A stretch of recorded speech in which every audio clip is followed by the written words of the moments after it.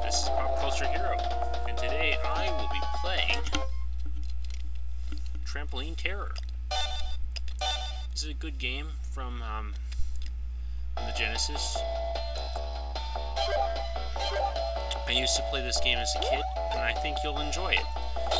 Anyway, you play from this guy, who I assume is the Trampoline Terror, and the goal of the game is to attack these air fortresses by destroying the mines laid about on them.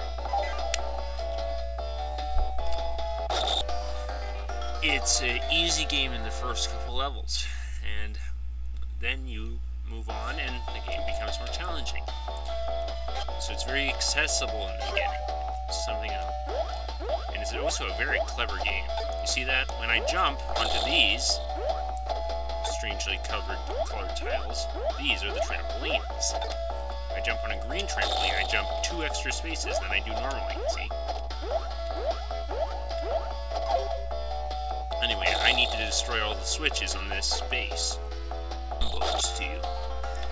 Combos are an excellent way to get special power-ups like Time Freeze and Breaker, and you'll see them. Okay, here come the combos. I hit blue, blue, blue, blue.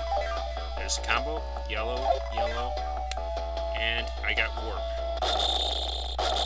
It's all about hitting the bombs with the same colors to trigger a combo. And it works very well. Now the P-balls are a necessary addition to the game. They're kind of like rocks that bounce off of the mines, but they're super, super useful.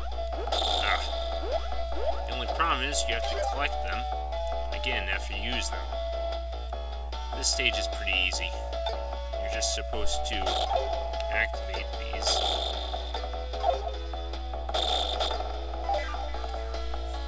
And go around in a circle so they're trying to get on to me, but if I was going for a higher score, it would have been a much more challenging level. And that's the deal. There are 2 variations to most levels, one trying to reach all the combos, and one just trying to destroy the station. Okay, this level introduces a new enemy other than the ships and the turtles, and he eventually becomes a standard enemy, this bullet guy.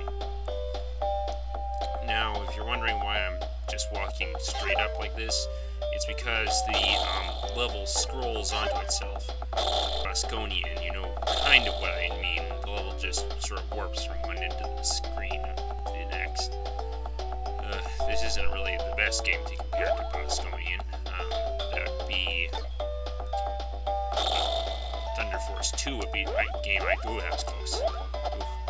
Yeah. Well, he gets on your nerves the first time you play this game.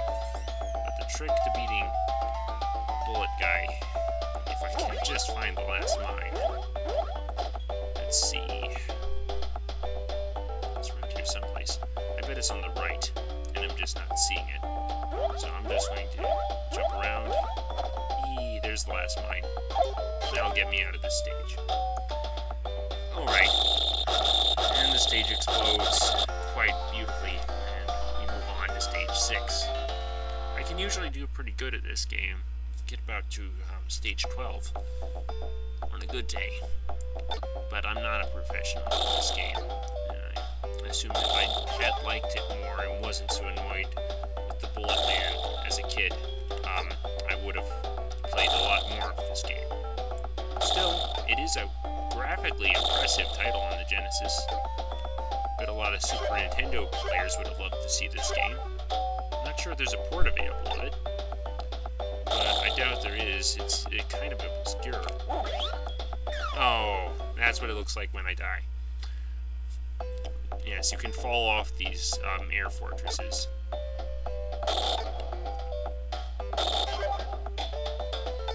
Anyway, I'm not really going for combos here, but you can kill multiple enemies with a P-ball. Yes.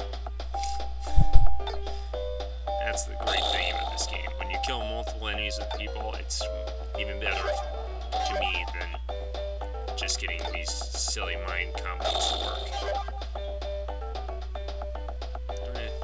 And then again, if you do get the mind combos to work, it's kind of like the Matrix.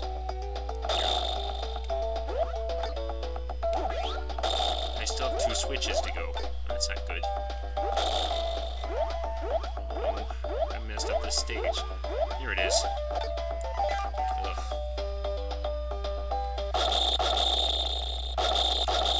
Whee! Alright. Well, this has been Pop Culture Hero. I hope that you've enjoyed this mini review of my preferred Genesis title, Trampoline Terror. Not really much of a score I can give it. It's a beautiful game. It controls extremely well. There's just a jump and a fire button. Fire button being the P balls. There are a lot of different enemies and a lot of neat little tricks that the game does later on. If you're interested in a challenging game, this definitely has the challenge level. So I mean, what I've just shown you are the first few basic levels that introduce the concepts of the game. Once you get later on and farther on into it, it's much harder. Oh man, I can't even begin to describe how much harder it is. There's teleports and there's platforms that disappear and reappear, and there's diagonal platforms and complex sequences of being chased by 8 or 9 or 10 enemies at a time, and you just need that one P-ball to whap them away, but it just keeps falling off of the trampolines. This game can get maddening, even though it looks like a simple kids game. Kind of like Snake, Rattle, and Roll, if you've ever played that on the NES. Well, this has been Pop Culture Hero, and I give this game a solid 7 out of 10 because it can be rather frustrating. But for those looking for a challenge, it is worth picking up. This has been Pop Culture Hero, signing out. Thank you for watching.